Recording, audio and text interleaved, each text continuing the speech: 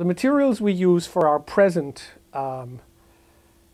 computing, communications, and information technology are very simple materials: silicon, gold, aluminum, copper. And we understand how they work very well. We've understood since the 1950s. And in those materials, the electrons are just free to move around like a tenuous gas. When the electrical current passes from one region to the other, all that's happening is a fluid of electrons is flowing smoothly through the material. Now, at the beginning of the 21st century, we have started to discover many new electronic materials. And most of them, a big majority of them, have inexplicable properties, completely unexpected properties. For example, high temperature superconductivity, in which you can transmit electricity with no loss of power, is discovered in this new class of materials. In these materials, we don't understand how the electrons operate. We understand that they're interacting strongly with each other. So instead of being a tenuous gas of non-interacting particles, they're much more like a crowd of human beings at a football game or at a dance or something. And as with many complicated problems, it helps tremendously to be able to visualize the thing that you want to understand. But actually, there is no way to visualize electrons moving around in a material. At least that was true until about 10 years ago. At that time, I got an idea for how to develop an instrument which would allow us to visualize no matter how complicated they are, the arrangements and interactions of electrons in these complex new materials. And that machine is called a spectroscopic imaging STM. I built the first one when I was in Berkeley around 1999. It was widely expected to be an expensive failure, but in fact it was a great success. It worked as advertised. And then I had the privilege of moving to Cornell, and since we've been here, we've built 3 different ones which have different properties, different specifications, so that we can examine different properties of different classes of materials. So here we are, we're in the underground basement laboratory space in Clark Hall on the Cornell campus. This is where most of the experimental physics is done in this university. And here I'm standing outside one of our very specialized scanning tunneling microscopes. I'm going to refer to it as an STM from now on. It's got a very special environment, a chamber which is somewhat like a recording studio, which prevents acoustic and electromagnetic noise from getting into the experimental chamber. One other thing we must do before the measurements is that this whole room must be floated on cushions of air in order to vibrationally isolate it from the outside world. So we lift up this 35-ton block of concrete with the experimental apparatus and its room on top by about 1/4 of an inch, and then it sits there in an extremely vibrationally quiet situation.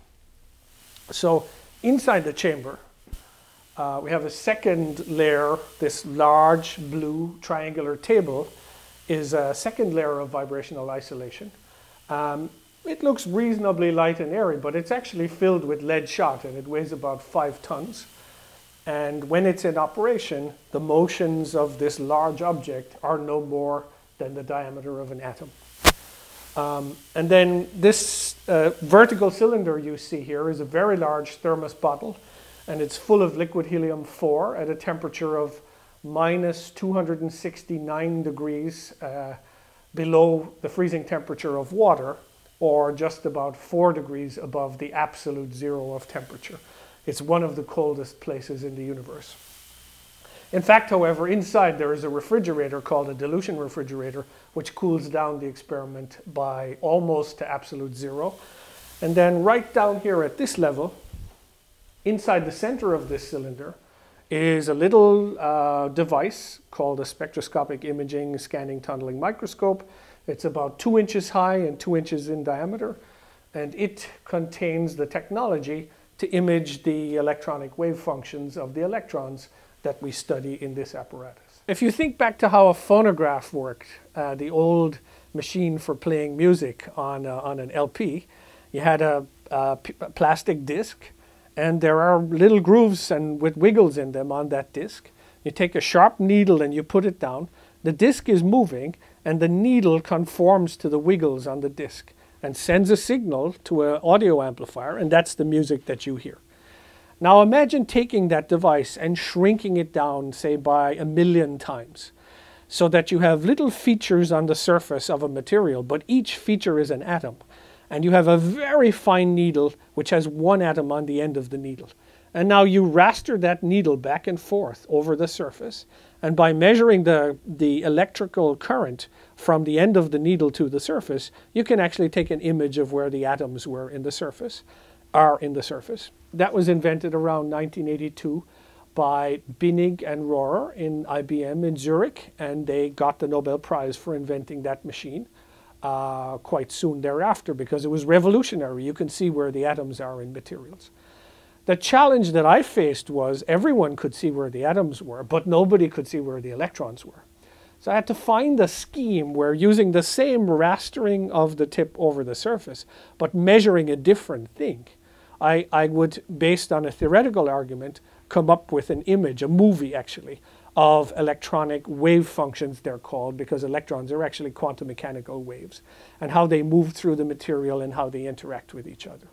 And that scheme involved just measuring a different property of the electrical current going from the end of the needle to the surface, and then measuring it under conditions which were really quite different than which are used in a commercial STM. Namely, the vibrational and the acoustic noise levels have to be about 1,000,000 times better for my scheme to work. One thing which we would really, really like to do is to cut short the so-called virtuous cycle for discovering new materials. The traditional way is you have some genius chemist or physical chemist. They put in a whole bunch of different elements. They cook it up. They take out some new material, and then you measure its properties. My gosh, it's a magnet. Amazing, it's a superconductor. Astonishing, it's a semiconductor, okay? And then you try to figure out, well, why is it that it has the properties that it had? And we know the answer to that for materials like silicon and gold and aluminum and platinum and things like that. But we don't know the answer to that for tailor-made and exotic materials which are being developed for 21st century technology. And the process is slow. Someone makes a new material, then you have to do all kinds of measurements which may take years and years, and then you have to cook up a theory to explain the suite of the results of the different measurements.